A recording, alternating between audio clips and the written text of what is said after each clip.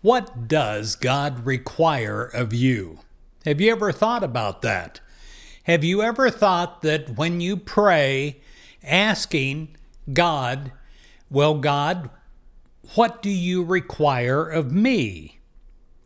In Micah 6, verse 8, it has the answer. God has showed you, oh, what is good, and what does the Lord require of you? Here it comes. But to do justice and to love kindness. So you are to do justice, you're to love kindness. You look for and appreciate every evidence of justice, mercy, and faith in your consciousness, in your awareness. As you feel your oneness with God, you can look for and praise all that is just, all that is merciful, and all that adds to the faith that you are learning to express every single day.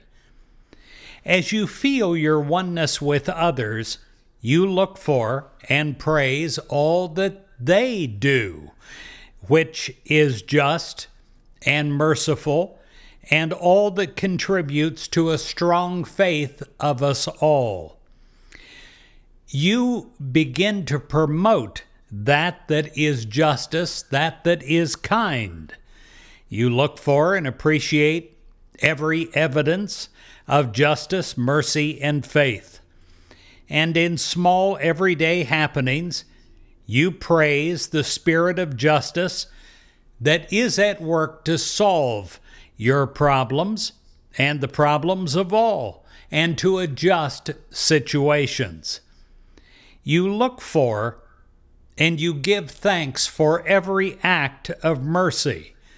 You witness and you read and you are ever aware more in your consciousness of the justice of God, the mercy of God, and faith. You are displaying this faith when you begin to bring this up in your mind, and you are giving thanks in your mind that you're a part of the justice and kindness of the world.